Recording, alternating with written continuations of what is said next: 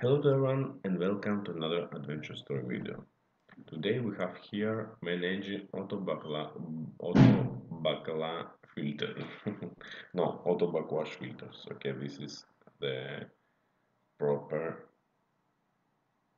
say yes of the word for these filters. And here, as you can see, there is a mechanism here with brackets, metal brackets, some pinions, okay, which is marked with a pen, okay, to see exactly the positions of each part, okay.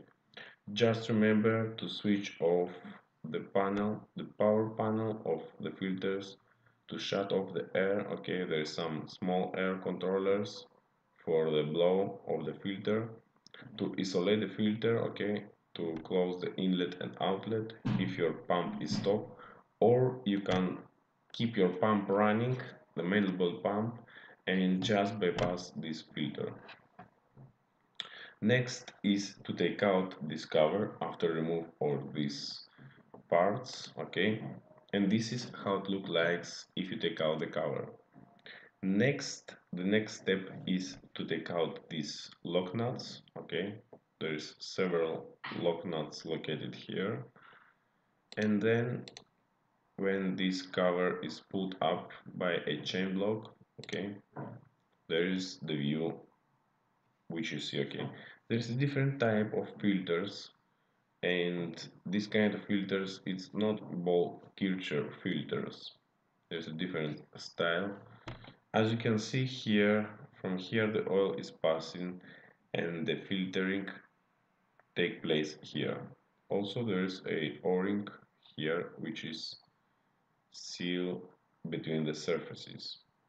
These kind of filters, there's some microns, okay. The oil will pass and the dirty will keep inside, will be trapped,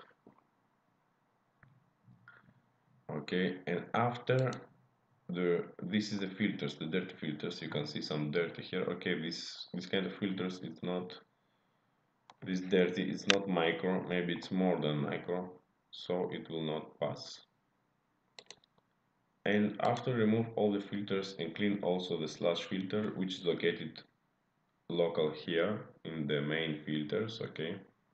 It's below the filters, which is also dirty. The most dirty part is the downside here down, and you need to blow several times and clean with, it's better to clean with some chemical, light chemical, some, and also to be very good blow by air after you clean, so you be sure that nothing will enter your engine. Better avoid water, better avoid some acids, okay. Use some light, and sometimes it's better to use only air, okay, and after wipe with a good rag without leaving something inside, okay, because you don't like these kind of things to go inside your engine, okay. Even moisture, it's a trouble inside the engine, okay. And check the filters, the condition of the filters. It's better to check the filters because uh, they must be in good condition. If you see some damaged parts, or it's being damaged one side, or they are not properly, okay, better remove and replace them. Okay, this is clean. This is the filters, how they clean, okay. And now we are filling the oil inside. They fill all the filters, all the clean filters is placed, and we are ready to close our cover, okay.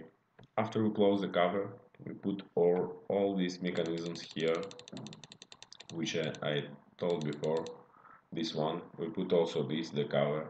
We open the supply air, we open the inlet outlet valves, and we start the power, okay, which is very important. And we press the button of the flash to check how our system performs, okay.